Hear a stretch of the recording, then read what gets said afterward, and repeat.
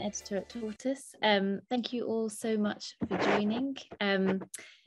So this evening's event, as you know, is to discuss beauty standards, plastic surgery, and the question of really how far we're willing to go to change the way that we look.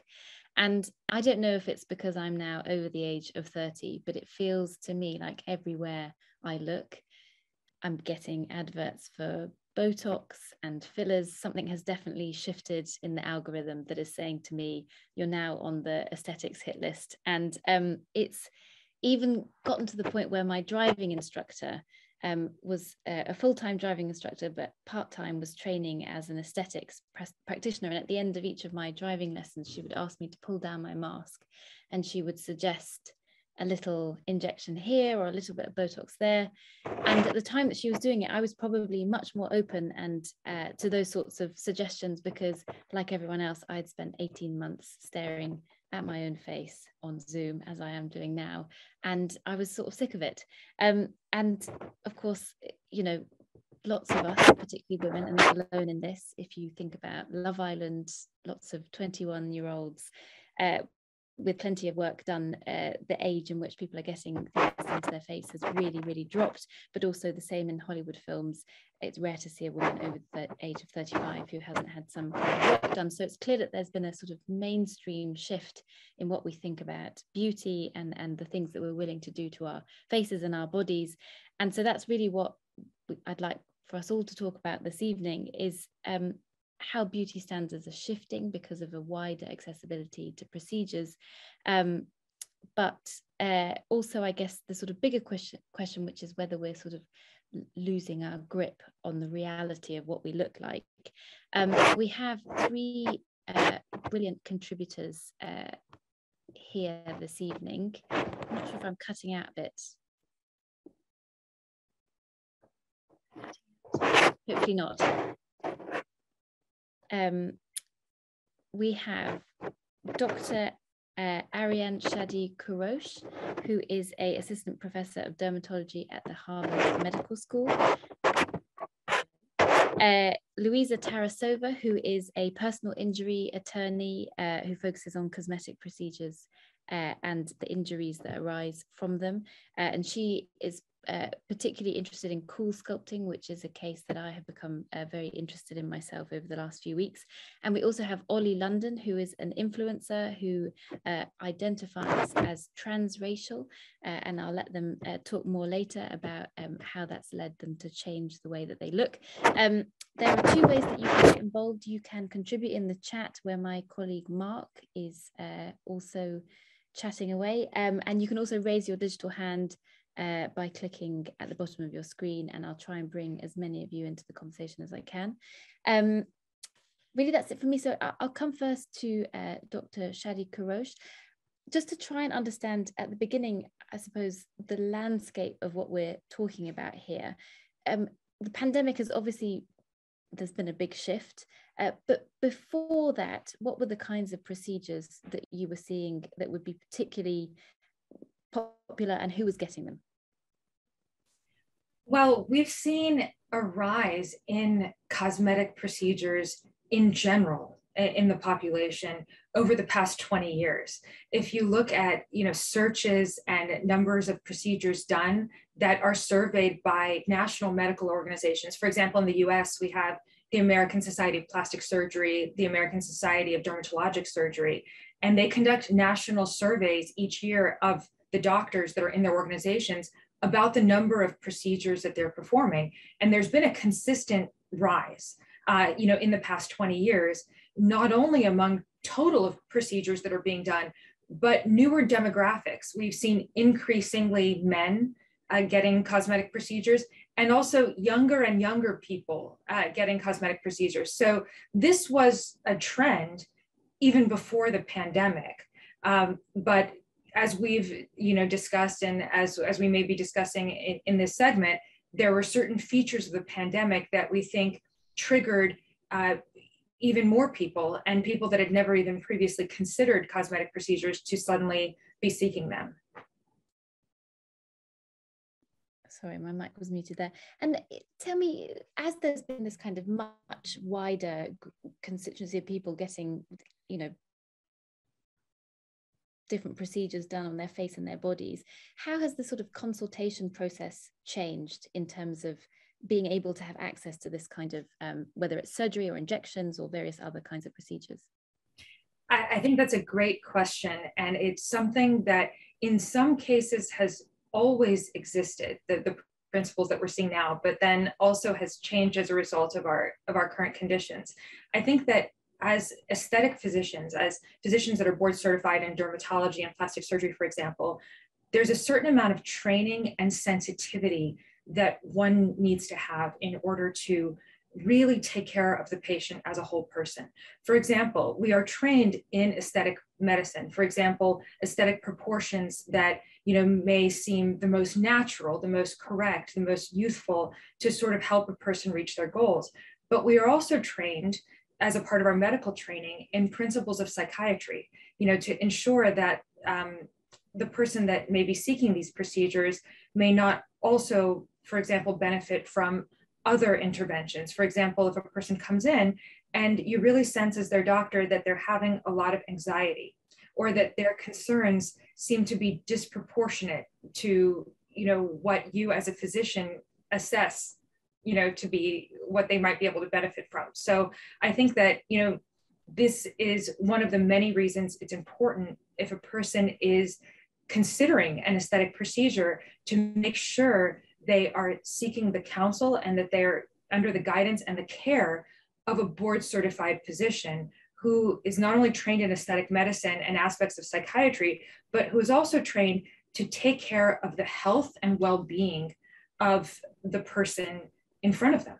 And, in this day and age, as you touched upon, it's particularly a sensitive issue because there is direct to consumer marketing of so many procedures that may or may not be, appropriate for a person, especially of a certain age. I have patients that are increasingly coming in and asking for procedures that would actually make them look older if they had that done. For a 21-year-old person, for example, I had one situation where she inquired about removing the fat from her face, and I had to sort of counsel her about the fact that her face looked appropriate for her age and that she looked youthful because of it, and so with, with this direct marketing to people, and then also in the age of social media where you have, influencers that are, influencing young people, and they are, increasingly having cosmetic procedures done. And a lot of young people are looking to them as role models and not necessarily to the medical community. And so I think that, raising awareness about getting the right kind of guidance is very important. And you say that the market has changed, but have the sort of principles of beauty changed? Because you're talking about sort of, the rules of aesthetics that you would apply to a face, but I've read things about sort of Instagram face and Snapchat face. Is that something that is changing the actual practice of aesthetics themselves? And another great question. And the answer is yes, that while there are certain proportions and certain features of appearance in terms of evolutionary biology and nature that would favor health and favor fertility and things like that, those are much more general than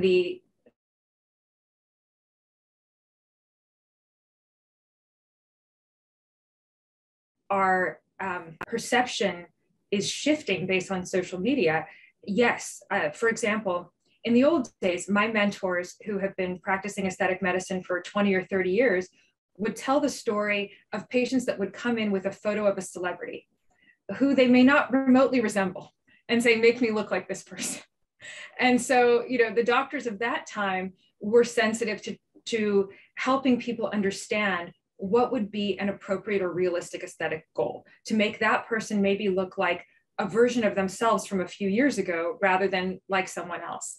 Now we have a situation which was documented by some of my colleagues several years ago called Snapchat dysmorphia, where patients would bring in altered photographs of themselves using the filters or photo editing apps that would sometimes alter the proportions of the face and the head in ways that even the most advanced plastic surgery could not achieve, and which did not look natural. So to your question about realistic goals being altered, I think this is true, and it's definitely the case that people that have been editing their appearance and also viewing the edited appearance of others online may be shifting away from the understanding of what a natural face or their own face actually looks like. My research team at Massachusetts General Hospital here at Harvard Medical School conducted research around this issue. And we found first we wrote about a phenomenon called Zoom dysmorphia, and then we studied it through the pandemic as in the past year and a year and a half, as we've now sort of returned to in-person activities in some cases. And when we did a follow-up study and asked people about returning to in-person life and work, the people that expressed the most anxiety about this were the people that also reported spending the most time on social media and utilizing filters and photo editing apps. So we're sort of locked in a loop in a way, that the more time you spend online, the more time you might use filters to enhance the way that you look digitally. It impacts on the way that you then feel about yourself in the real world and sort of locks you in. But Zoom dysmorphia, which is a term that I know that you and your research team have used a lot and coined, is slightly different to the filter yes. Dysmorphia. Yes, that's another great question. So what I described before about Snapchat dysmorphia, a term that was coined by some of my colleagues several years ago, is a phenomenon that a person is at least in some degree aware of, because they know that they are editing their appearance. And so even though their perception of normal and their perception of their own appearance may shift over time as a result of this habit, at least to some degree, they're conscious of it.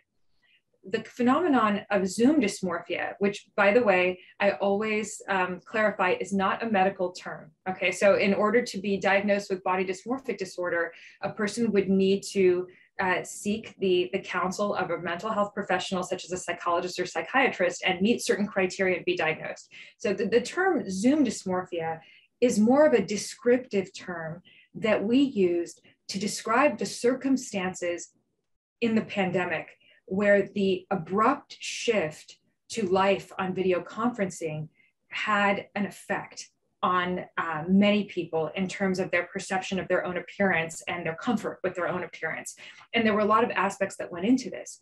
And the way that this differs from Snapchat dysmorphia, for example, is that with Zoom dysmorphia, many people were unaware of the effect that it was having on them because they were not used to staring at their own reflection for hours on end, day after day.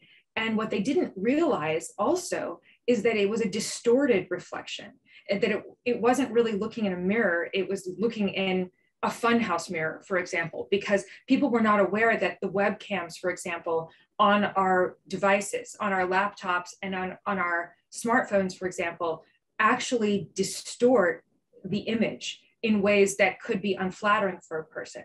And so when my research team and my colleagues and I became aware of this anxiety that people were having, we actually did a little research into the technology. And I consulted with a colleague who is actually a photographer about the way that cameras alter appearance. So for example, even in classical photography, there is this concept of image distortion that can happen based on the distance from which a photo is taken. So as we've seen, professional photographers usually have different lenses that they use to photograph people from different distances.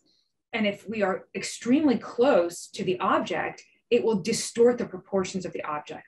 Now, what we found in researching the front-facing cameras on our devices is that this concept of image distortion is exaggerated. And what's worse about this is we tend to use our devices at close range, where the problem would be exacerbated. We sit closer to our laptops and we hold our smartphones at much closer distances than a photograph would classically be taken. And we also hold them at strange angles that could make us think that we look much more unflattering than we do in real life. So I think a huge part of this was educating people that there was a reason that they were becoming self-conscious about their appearance. You know, even in psychology, in the psychology literature, even before the pandemic, there was a concept of mirror gazing. And there was published literature that people that spent unnatural amounts of time, or let's say more than average amounts of time looking in the mirror, became self-conscious about their appearance. And here we were in a situation where suddenly people were forced to look at themselves and their own image on video conferencing. And as I said, it was a distorted image. So imagine if a person suddenly had to look at their own distorted image, like in a funhouse mirror, for hours on end, day after day, and they didn't realize that it was distorting their appearance. And they were subconsciously just thinking that they looked awful all day long. And so suddenly this was taking a toll on a much wider range of the population who had no idea what it felt like they looked so terrible. Well, I'm sure there'll be lots of people on this call who feel quite relieved to hear that they're not the only ones who feel like they might not always be looking their best on screen. Dr. Shadi, I just wanted to ask about the kind of the market of procedures that are out there, and I know that there are lots of very popular brand names. Can you just talk us through what are the most prolific brands and procedures that are out there at the moment? If, for example, I came to you and said, look, I've been looking at my face on Zoom all day, I can't stand it, how can I fix this? Well, the first thing that I would tell you is I have a feeling it's not as bad as you think, and why don't you come into clinic and we'll look at the mirror together in person and really decide if it's as bad as you think. Because, you know, in our research, we found that there were certain trends in particular that went up because of the effect of the camera and the effect of people staring at themselves and squinting and things like that. So one procedure in particular that is among the most common minimally invasive procedures already, and which definitely showed a spike in the pandemic, was neurotoxin procedures. So common brands for these would be like Botox, Dysport, Xeomin. Those would be the three most common. And it was already, as I mentioned, before the pandemic, these were steadily on the rise for the past 20 years. However, there was a stark rise during the pandemic, higher than ever before. And what was interesting is that when our research team here at Harvard Medical School surveyed during the pandemic, both aesthetic doctors, and we did a study of just regular people online where we posted an anonymous survey that was taken by over 7,000 people. And we also surveyed almost 150 providers, aesthetic providers. And what we found in both cases is that people were really sensitive to wrinkles around their eyes.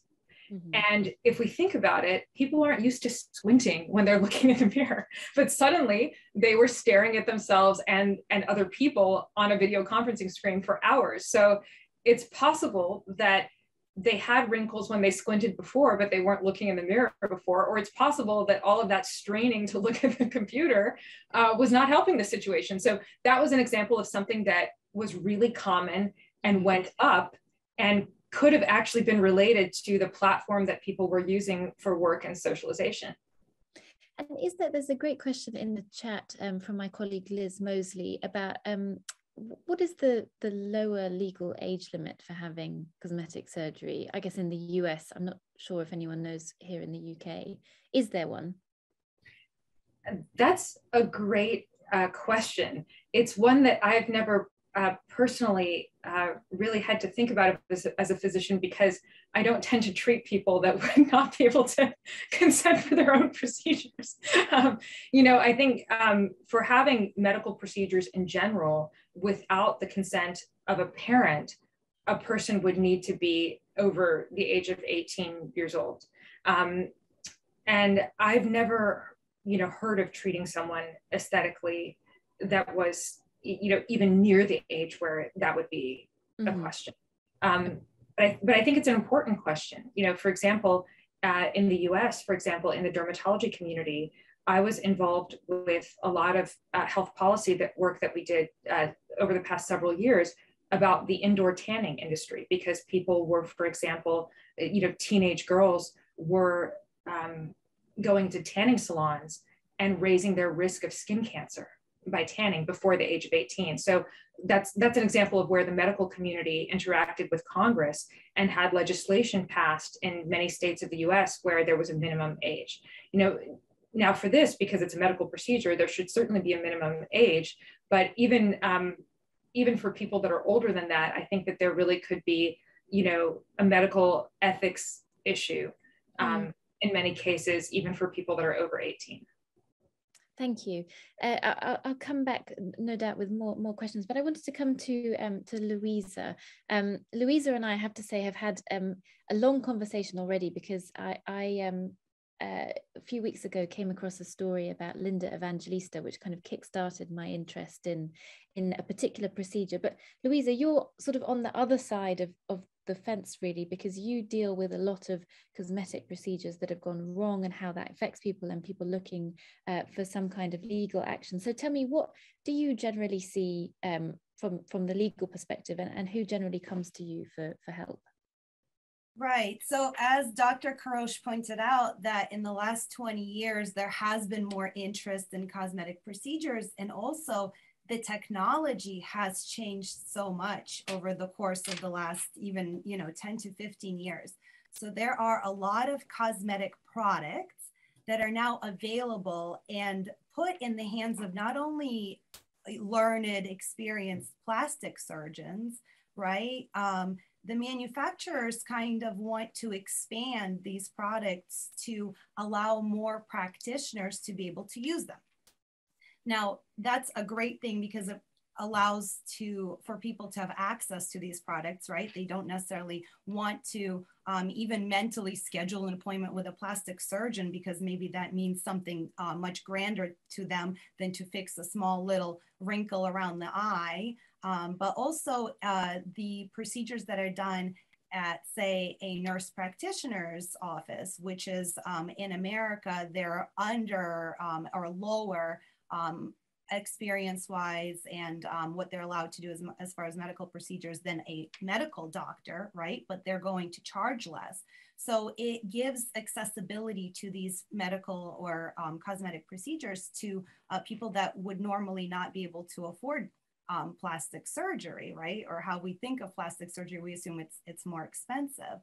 And the problem is that I'm seeing in my practice, because my practice mostly focuses on cosmetic procedure injuries, is that a lot of mistakes are done not by plastic surgeons, not by people who are trained and are very careful and very knowledgeable about what they're doing, but by those lower medical professionals who kind of get access to these products and do not necessarily take the time to learn about the adverse effects of a product. Everything that has benefits to it also has very serious and sometimes very life-altering side effects. And that's what we saw with Linda Evangelista, kind of her claims in regard to cool sculpting, but I've seen it with dermal fillers. I've seen it with other types of laser hair removal, things like that. I should say, I'm sorry if my internet is a bit patchy, but if I do drop out for any reason, my colleague Liz will jump in until I can come back, but let's hope that doesn't happen. Louiza, why don't you tell us about the cool sculpting story and how it kind of catapulted into the headlines recently with the Linda Evangelista Instagram post? Sure. Cool sculpting is a great idea in theory, right? It kind of avoids the plastic surgeon's office. It's advertised as a non-invasive, non-surgical solution to getting rid of that stubborn fat that everyone can find on their body. And I can tell you everyone, because some of the clients that I've talked to, I mean, they look to me completely like they do not need to remove any fat, but I think everyone subjectively has those areas that bother them the most. And I think in our society, fat is a big issue on our minds. So ultimately, Cool Sculpting came up with this a solution where you just freeze your fat. And the idea is that a medical device that was designed by a company, a manufacturer, is sold to a provider, a medical provider. So that could be either a medical doctor, a plastic surgeon's office, or even I've seen it in offices that are owned by nurse practitioners and physician assistants who are not medical doctors, right? And it's easy to use. It practically works on its own. The technician, the person that is attaching the device itself onto the person that's looking to freeze their fat, all they need to do is place the applicator properly and correctly and push a button. The device kind of does all the work. It sucks up the fat. It freezes it to a particular temperature. It's supposed to stop the temperature if it gets too cold, to alert the, whoever the technician that it's not safe. Otherwise, it will go through the cycle of a 30 minutes to 60 minutes, depending on the version of the applicator. And so this sounds like a great idea. It's advertised as you come into the office and within 30 minutes, practically, you can have this procedure done. And then over the course of 3 to 4 months, you basically are watching your fat melt away.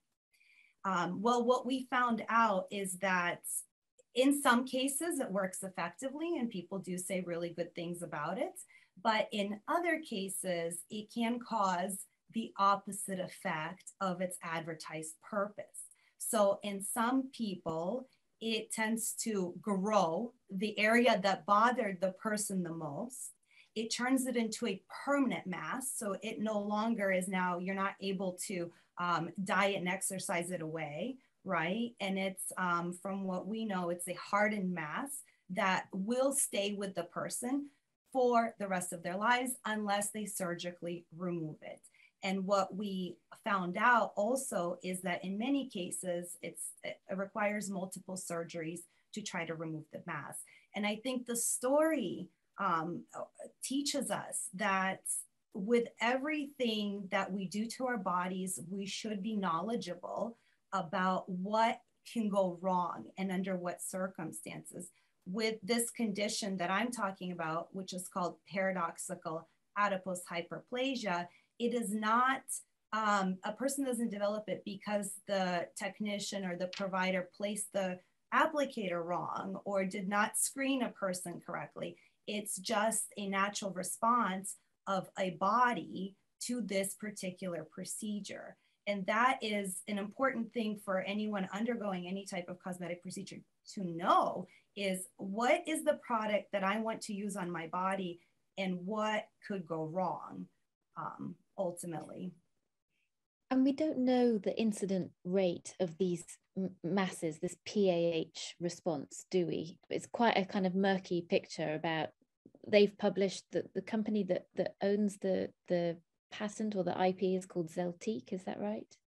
It was initially Zeltiq. It was taken over by Allergan, which is the manufacturer of Botox, and Juvederm, which is the filler. Those are the popular products people might recognize.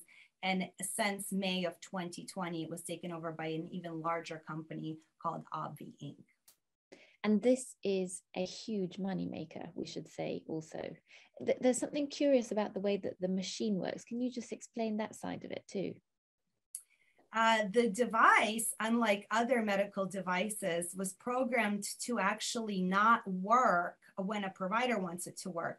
You have to buy permission from the manufacturer every time you want to use it on a patient through these consumable cards, which basically the doctor that owns this device has to purchase a certain number of procedures from the manufacturer each time they want to use the device on patients. So the manufacturer actually makes more money on the procedures themselves rather than selling the device to the provider, which is very interesting because if you think of a traditional medical device such as a laser, right, for laser hair removal, once that device is sold to the provider can use it as many times as they want. They just push the button and they operate it. Well, the Cool Sculpting device, unlike those any other device that I know of, and I've spoken to other medical providers who say that it works unlike any other medical device in that the manufacturer controls how and when it is used. It's such a powerful, it seemed to me that the cool sculpting is sort of a parable for where we are today with sort of how we treat beauty, but also this very stigmatized relationship that we have with fat. Because I think a lot of people at some point in their lives will have had this fantasy that if they could just sort of get rid of the fat on their body, or a particular part of their body that they hate, that you could just melt it away or cut it off, or just, you know. And I suppose cool sculpting delivers on that fantasy, that you just have to lie there, nobody's going to cut you open, there's not going to be any downtime, and somehow it will just disappear. And then this paradoxical response is, I kind of imagined it as the body just saying, no, I'm not, you know, I'm not fulfilling this standard, I'm refusing, and this sort of bizarre response that is obviously so distressing and difficult for the people that get it, is the sort of, is somehow the kind of glitch in the system, as it were. Yeah, I mean, I think we have to look at the reality of how these products are manufactured, right? As a manufacturer decides to come up with a solution to a problem, right? A filler, for example. People have wrinkles they want to fill, or they want lips that are larger, right? So what do they come up with? A filler. It solves that problem. But with every solution, then that creates room for other problems, these adverse effects that come about. And the issue, and I think it's so important for consumers to realize, is the manufacturer that solves a problem with their product, they are not incentivized to research the adverse effects that their product causes. So with cool sculpting, when they realized that paradoxical adipose hyperplasia was an adverse effect, it was an unanticipated, they were completely blindsided by it, right? When they realized that this was an adverse effect, they also realized that this is not really good for them as the manufacturer, because if people find out about it, they may be discouraged from undergoing this procedure. The more information a manufacturer has, the more responsibility they have, right? And also it costs a lot of money to now do clinical trials on adverse effects. And so there's no interest or incentive into investigating that. And that's what I think consumers need to know, and what providers also need to know. What I found through litigating against the cool sculpting's manufacturer is that the doctors purchasing this medical device relied on what the manufacturer represented to them about the product, right? In a lot of cases, they say, why wouldn't I believe the manufacturer? I assume they are telling me the truth. And really, when we looked at the documents that the manufacturer had in their possession since day one when they found out about this adverse effect versus how little they were representing or informing the providers, there's a stark difference. And that's so important for us all to remember, is we cannot be naive to the fact that there may be more information, and we need to become informed independently about what we're doing to our body. Thank you. I'd like to come to a couple of people in the chat who have been making great points. I see my colleague Liz Mosley has been saying a few interesting things. Liz, are you there?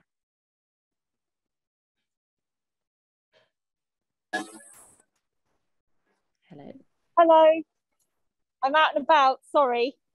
That's okay. Can you hear me? Oh gosh, what have I got to say that's interesting?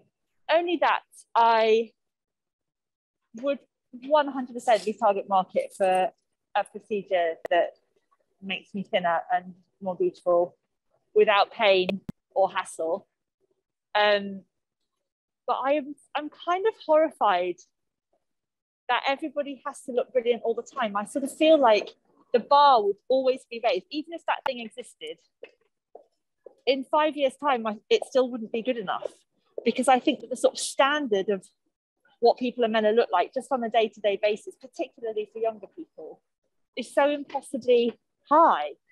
And I hear people say, and I believe them, I want to have filler because I don't like my wrinkles, and I feel upset when I see myself on Zoom. I know that is a real experience, but I sort of think, how sad, really. We should all be a bit more okay with looking rubbish, because you didn't even have to be attractive to be a pop star in the 80s. But now you have to be attractive to get a job in an office. I think that's a bit of a shame. We should all be okay with looking a bit rubbish. Sounds like a really good motto that we should all adopt. I mean, Dr. Shadi Kourosh, is that something that perhaps you could pick up on, that idea that we sort of lock ourselves into a loop of needing ever more procedures, and it's very difficult to get out of, because as you say, a lot of it is about sort of denying the natural chronology of our bodies, and we can't stop that. Well, Liz's conclusion was actually one of the conclusions of our research. So I want to commend Liz on the message that she's sharing, because really when I started to do the research, and my research team came around this topic of Zoom dysmorphia and all the research that we've done around this issue for the past year and a half, it was really at its core, at its foundation, a mental health issue. And basically it was the response of doctors in the aesthetic community to a situation where we thought, wow, our patients are really being too hard on themselves, and this isn't healthy. And we need to start raising awareness about this to promote healthy behaviors. And so really that was at the core of our entire research mission, was to raise awareness of this preoccupation and the anxiety that it was causing, and what were the factors that were leading to this. And even before the pandemic, we know that social media had been contributing to this, the way that our society has been changing, right? But to Liz's point, this idea that people felt that they had to look great all the time, it was accentuated during the pandemic because suddenly they were on all the time. They had to be, on video conferencing, visible to people, expected to look, presentable or more than presentable all the time, while they were in isolation, not seeing the friends and loved ones who usually give them, the reassurance, gosh, you look great, or there's all these other things about your personality that I appreciate, sort of drawing attention, to other things. So here people are in isolation, not interacting with the aspects of life, the exercise, the hobbies, the interactions with loved ones that would hopefully keep a person more grounded and feeling more healthy about their appearance, feeling more healthy about themselves as a person. They were not in touch with these things. And here they are in isolation, viewing social media, spending more time on social media than they normally would, where we know that the overwhelming majority of photos are edited. And this is kind of an unfair situation where they're seeing a distorted view of themselves on Zoom. They're seeing other people's perfectly edited photos on social media. I mean, if that's not the perfect storm to give anyone anxiety and self-consciousness, then I don't know what is. Yeah. I'd like to come to Oli now, and then I'd like to pick up with Patricia about whose responsibility it is to try and sort of maintain some kind of workable standards, so that, young people in particular, and young women, I suppose, especially, don't feel like they have an impossible standard to reach. Oli, hello. Hi. Hi. So I know you have a very particular journey with plastic surgery, and could you just tell us how you've used it to transform the way that you look? So I've really become a totally different person through plastic surgery. I started my journey in 2013, and since then I've had quite a number of procedures. I've done my nose 6 times. I did it quite recently. I had an eye surgery. And for me, plastic surgery has really been transforming, in the sense that it's given me a lot of confidence. I've really been able to kind of express myself more, whereas before I had a lot of insecurities. So it's really changed my life completely. And as the doctor was saying earlier about how, social media can influence people, I also agree that a lot of people these days do have the kind of Zoom dysmorphia or Snapchat. People want to look like Snapchat filters. And, I don't want to look like a filter. I want a very specific look, which is the Korean K-pop star look. And, because I've done these surgeries, I feel like this has helped me become a K-pop singer myself, and it's helped with my success. So, I do credit plastic surgery with transforming my life and having a very positive effect. I don't obviously go out there and encourage people to keep, doing surgeries. I just encourage people to find confidence within themselves. And, you know, if plastic surgery is something that's going to change their life, you know, for instance, some ladies, if they have flat chest, it's a real confidence issue for them. And that can really be life-changing if they have, you know, an increase in the size. So it's been a journey for me. I've had, I think, about 20 procedures in total. I'm kind of at the end of the road now. I'm super happy with the results. But, you know, obviously with plastic surgery, if you're going to a surgeon, it's very important to make informed decisions. I have made mistakes in the past. I chose a doctor based on their Instagram pictures, and that turned out to be a disaster. So, you know, I would encourage everyone listening at home, you know, if you do go for plastic surgery, make sure to do your research, make sure they're board certified, and make sure you know what the procedure is, about the recovery time, because, you know, I've learned all of these things over time. And there's also so many non-surgical procedures. So, you know, I do a lot of filler, Botox, vampire facials. So there are so many alternatives for people that may not want to go into the knife and may not want to go into the anesthetic to kind of just try some filler, try some Botox, see how they feel. Obviously, as you were saying about the cool sculpting, Linda Evangelista did have that horror story, and with any procedure there can be horror stories, but obviously these are quite rare cases. And for me, I've had a few horror stories with nose surgeries. I've been to a few doctors which have actually left me physically scarred very badly, unable to breathe. So I would, you know, luckily now I've been making better decisions. I've had much better doctors. But yes, so it's been a long journey for me, but a journey of discovery. Wow. I mean, there's so many things that you've said that I would love to hear more about, but particularly the sort of Korean aspect, because that is, let's be honest, quite a controversial thing. And I know that you've been criticized a lot for the idea of being transracial and being able to become Korean, or how do you conceptualize that in your mind? So I've spent a year of my time in Korea. I used to live there. So I really got kind of immersed in the culture. And, you know, every day of my life is revolving around Korean culture. I spend a lot of time with Korean people, have a Korean teacher. So I really do base my life around Korea. And that's why I do identify as Korean. You know, I've spent a lot of time in the country, surrounded by the people. So that's kind of the way I feel. But, you know, I always like to explain to people that while what I'm doing might seem unusual to people in Western societies, in countries like Korea, China, Japan, you know, so many people do undergo procedures to have predominantly Caucasian features. So they might go for a higher nose bridge. They might want to get a double eyelid surgery or a V-line jaw surgery. So it's kind of, you know, interesting. I always like to explain that is while what I'm doing in the UK might seem a little bit different, in Asia, there are millions of people actually doing the opposite of me and kind of wanting kind of more Caucasian features. For me, I love the Korean features. You know, I think the eyes are very beautiful, the nose, the jaw shape. So I've really modeled myself on the kind of Korean features, and it's, you know, it's still a work in progress. But, you know, I feel like, you know, we're at a time in history now, it's 2021, people are very open-minded. So I feel we are, you know, able to express ourselves in different ways. And, you know, I hope over time people will be a little bit more understanding and see that, you know, I do feel Korean, I identify as Korean, I know so much about the country, the culture, and I do plan to live there in the future. So, you know, I hope people can understand that you know, I feel like I'm a great ambassador for Korea. I spend a lot of time promoting Korean culture, K-pop music, Korean dramas. You know, I do a lot of talk shows around the world promoting those aspects of Korea. So for me, I feel like it's complete cultural appreciation, and Korean people, they really appreciate what I do as well. When I've been to Korea or when I'm in Koreatown in Los Angeles, I always get very positive comments from people. They're always very sweet and they're always very flattered that I've really embraced their culture.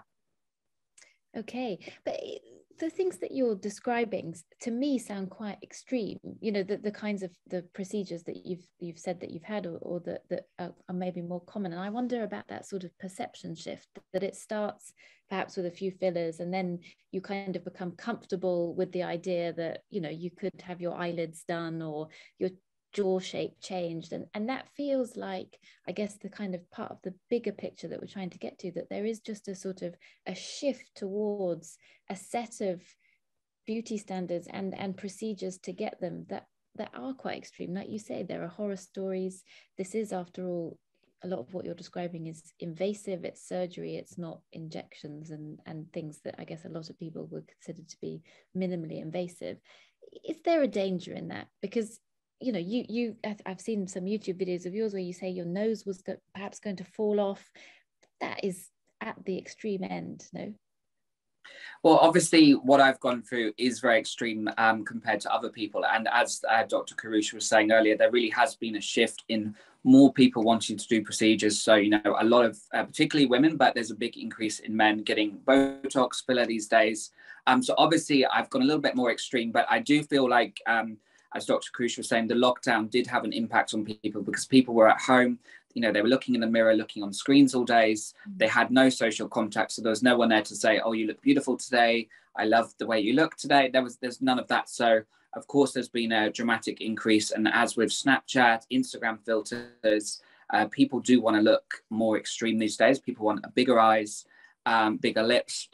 So there is, of course, a danger in that. Like I said, if you do make a bad decision, not an informed decision, and you go to a doctor that is not so experienced, or maybe a doctor that's not even qualified because maybe the price is cheaper, you know, there is a risk in, even with things like Botox, if you get the Botox wrong about the forehead, around the eye, that can leave you with a deformity, which can last 6 months, can last longer, and you can sometimes even be unable to open your eyes. So, you know, while what I've done is a little bit extreme, and, you know, people are getting a little bit more extreme with the way they want to look these days, as long as people make an informed decision, you know, and know what their goal is. So for me, since 2013, my goal was to have the Korean pop star look. So I knew I had to do a lot of things. It wasn't like, you know, I had a surgery and then I thought, okay, I need to do something else. I'd already knew what I needed to do to achieve my look. But there is a danger of people, you know, they start doing something and then they can't stop.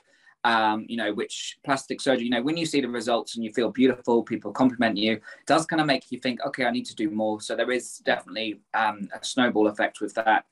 For me personally, it's just, you know, I always had a vision of what I want to look like. So it's just, I've always seen myself as a work in progress. But there are so many non-surgical alternatives these days. So people that, you know, don't want to go to the extreme and they just want to experiment, they can get fillers, and fillers can also be dissolved if they're not happy with the results as well. So there are certainly lots of alternatives. But I do feel, yeah, with Snapchat, with Instagram, people now do want those very extreme looks, the big breasts, big lips, even for women getting the big butts as well. You know, that's become a trend, and that's actually one of the most dangerous procedures. You know, you do hear horror stories in Turkey where women do die. In Brazil, women die from these BBL procedures. So they definitely run a risk of getting blood clots, which can lead to, you know, you dying basically. So as long as people make an informed decision and, you know what their goal is from the outset, you know, I feel like plastic surgery can be very beneficial in terms of changing someone's life. Fantastic. Thank you. Sorry, I think my internet dropped out, but hopefully it didn't disturb anything. Thank you so much, Oli. I wanted to come to my colleague, Patricia, who was making a point about whose responsibility it is to sort of safeguard. Patricia, are you there? Hello. I'm here. Hi. Do you want to make a point again? I mean, I guess I was struck by what Dr. Kourosh said about how ultimately this comes down to mental health, and you know, we've been talking so much about Instagram face, Snapchat face. TikTok was criticized in July of 2021 because they automatically applied beauty filters, which sort of whitened and restructured the face to make it look a bit thinner and bigger eyes and so on. And you've got apps like Instagram which apply filters which make you look more beautiful. You know, are they responsible? I think they should be responsible for the way that, or at least acknowledge the impact that face altering features that they have on their devices can have. I know I went to visit a friend of mine who lives in Vietnam, and she had a Samsung phone, and the phone came automatically installed with this thing in the photo app that made your jawline thinner and your eyes bigger, because of what someone was saying earlier about how in sort of parts of East Asia there's a trend to make your face look westernized. To me, the fact that just comes automatically is absolutely you know, it's really shocking. And it reminds me about when we talked about the effect that magazines and other media has on women and how they should be responsible. I think that tech is in its sort of occupying this media space should be thinking about the way in which it impacts young women in particular, but all of us. That's really interesting. Gilly, could I come to you? You've made a great point about it feeling a bit like an arms race. Would you mind just telling us more about what you mean, if you're there? Yes, I can do. Thank you for... Hello. It's a bit of terrible lighting, so thankfully we're all going, yay, let's all look bad tonight on Zoom. I was just, there's somebody in the comments above actually mentioned something to do with it being an arms race, and it's a phrase I've used before with my friends, in that some of them are actually younger than me by 5, 6, 7 years, and they are getting procedures done, and I'm quite against it in the sense that I think we're in this sort of weird matrix sort of time where we're not allowed to look our age in many, it feels more and more that, it's down to us to be as good looking as we possibly can.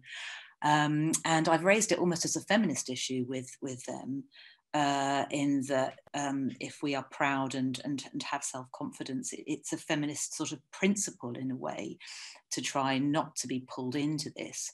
And they've reacted extremely negatively against me because of it. And quite rightly, they've said, well, where does it start and finish? Makeup, hair dye, dressing well, keeping fit. I would say that there is a distinction between those things, and I think that it's proving more and more difficult to feel that I can be my age and my face be my age and me be happy with that, when everybody seems very smooth, and very plumped, and it just makes me feel a bit awkward and a bit, unsettled. I don't think it's going to change my view, but I know that there's a pressure, and I think it's building. So I just wanted to push that out.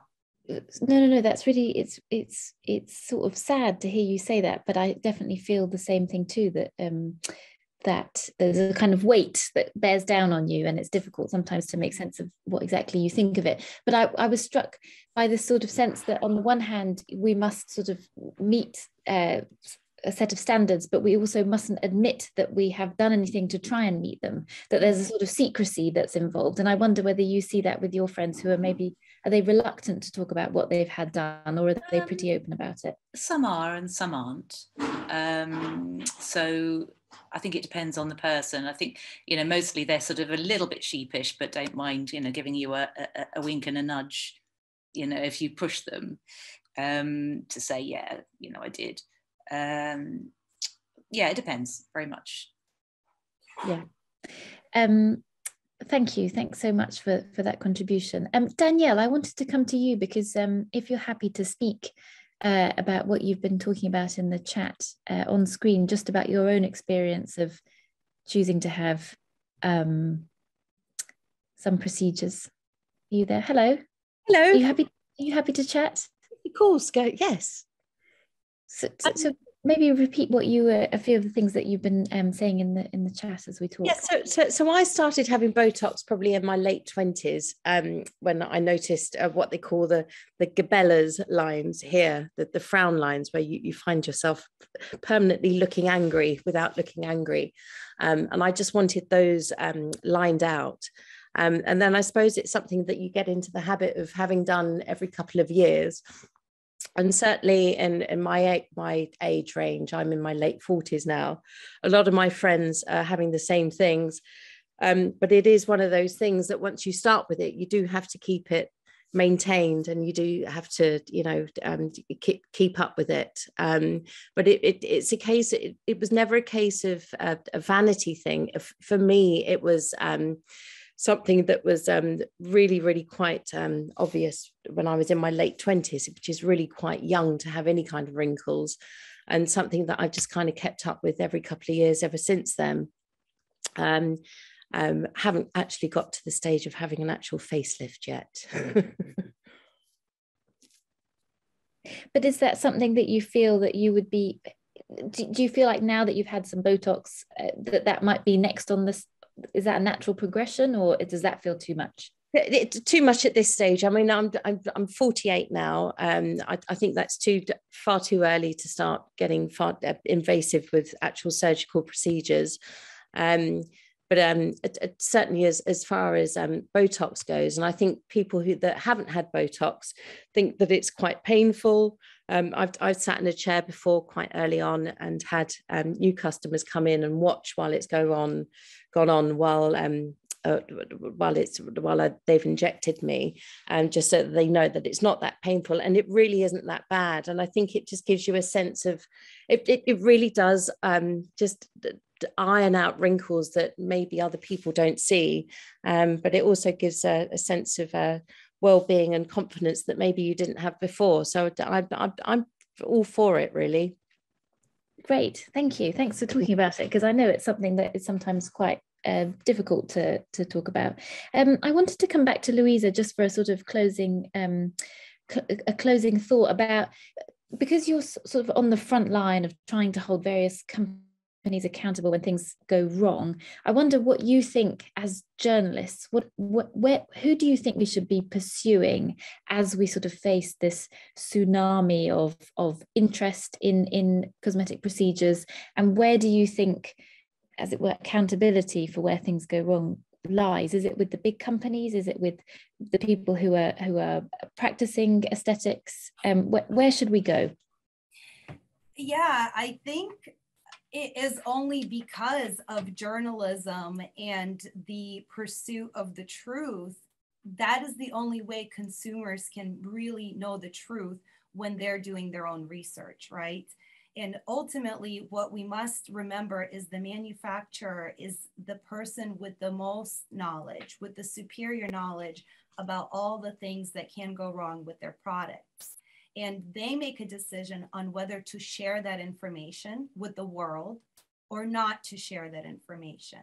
And ultimately, what happens, and what I've seen, for example, in Cool Sculpting, is the medical community is very much relying on the information that the manufacturer is providing. And sometimes you will find misstatements of facts about the incidence rate, for example, of a particular adverse effect, because they are led to believe by the manufacturer that it's rare. And then that word rare gets recycled and reused in medical literature, because the authors that are writing these medical scholarly articles do not have any other reason to believe that it's not rare, right? So I think as journalists, it's so important to seek the truth directly from the people making the most money off of these products. And they are the manufacturers, because when an adverse effect occurs, the first thing that a provider does is they report this adverse effect to the manufacturer, right? They let the manufacturer know that my patient has suffered a side effect. I want to let you know, I want to determine whether it is, my error or whether it's the product's error. It's a known adverse effect.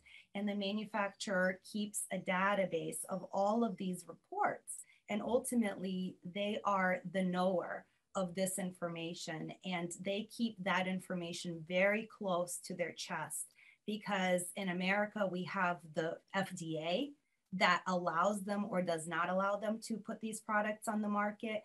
And so they're very careful about what they will allow the public to know, just because the FDA is also paying attention, and they hold the keys to their wallet, basically, right? If the product is cleared to be on the market, they're making money. If the product is pulled off the market, because now we're aware of thousands of adverse effects rather than a handful or hundreds, right? Then we have something to investigate here. So I think it's so important. And I thank you, Basia, very much for becoming interested in the story. It's so relevant to all of us. I get cosmetic procedures done. We all, I think, will get to a point where we will try to improve our looks. It's something that's important to us as members of society. But I think truth and information is important, because the reason that my clients come to me and say, I want to pursue litigation against either a provider or a manufacturer, is because they are completely blindsided by the adverse effect. Had they been told, had they been knowledgeable about it, well, that's a risk that they took knowingly. And that's the big difference, is when we experiment with our bodies, that's totally our free choice. And you know, I encourage that. I think that's great if you think something can help you love yourself, right? But at the same time, as a consumer, you need to have the truth and the information out there so you can make an educated decision for yourself. Is my bulge of fat that bothersome to me that I'm willing to take the risk of the opposite effect? If it is too big of a bother, then it's fine, but at least you knew. And if it's not, on second thought, maybe I'll diet and exercise, leave it alone, or get liposuction, right? That has a better result for the same amount of money, actually. Then I will forgo the risk because I don't want to have to deal with this unknown mass growing in my body. It's all about information. Thanks, Louisa. We are out of time, and I just thought I would try and summarize briefly, and I hope my internet is going to stay stable, but if it doesn't, you're all allowed to leave. But some of the things that we heard this evening that particularly stuck with me, the idea that actually the tech that we're using is kind of set up to make us feel bad, because the way that the camera works is always going to sort of skew how we see ourselves, and that feels like something that we don't know enough about, and actually would have quite a big impact on how we see ourselves, given that so many of us sort of refract how we see ourselves through the world online. There's a sort of tsunami of dissatisfaction with how we look because of the pandemic, and that's obviously not helped by the ways in which we're using our phones. Procedures that bypass plastic surgeons are often the ones that go wrong. When you get into procedures that can be done by people in various contexts that aren't perhaps always medical, that seems to be where the greatest risk lies. And also there's very little incentive to investigate adverse effects. That's something that Louisa said that I think will stay with me, particularly as I try and keep going on this story about cool sculpting, which, as I said, feels to me like a kind of parable for where all these different things might be coming together and going a bit wrong. Thank you all for joining and for being so active in the chat. But thank you in particular to Dr. Shadi Kourosh, to Louiza Tarrasova, and to Oli London. We will keep going on this topic, and it's been really fantastic to hear all your contributions. So thank you so much and have a great evening. Bye.